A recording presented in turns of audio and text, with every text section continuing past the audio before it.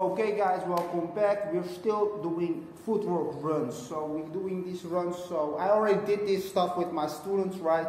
But this is so they don't forget. We don't see the same thing over and over in the battles we do.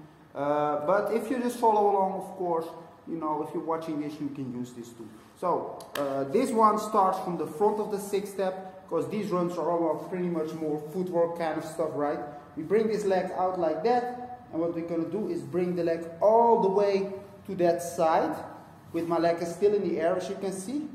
But automatically you will follow your butt. Then we grab this toe over here, pull this leg in, and the toe also, so we can pull over like that. That's called a thread. We bring this leg in, we put the heel on the floor and lean on the knee.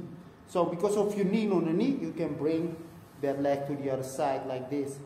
From here, we're going to simply bring the leg again through that hole you just made, that thread. We're going to bring the leg again. But this time, as you can see, my leg is behind my foot. I'm going to sit on both knees and follow my back like that. Simply make another thread. From here, you bring your leg very close to your butt so you can stand up and finish to a CC.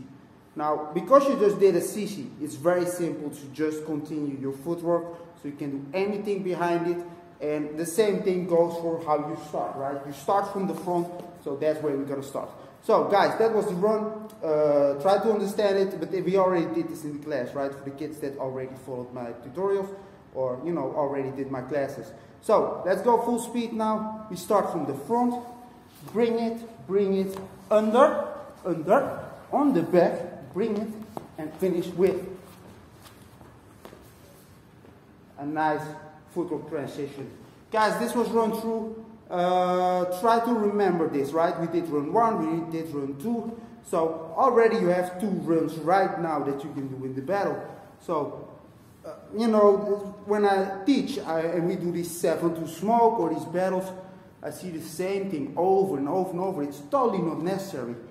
You can just do simple. Everything you've been taught, and you already have more than, you know, the simple freezes all the time. See you next time.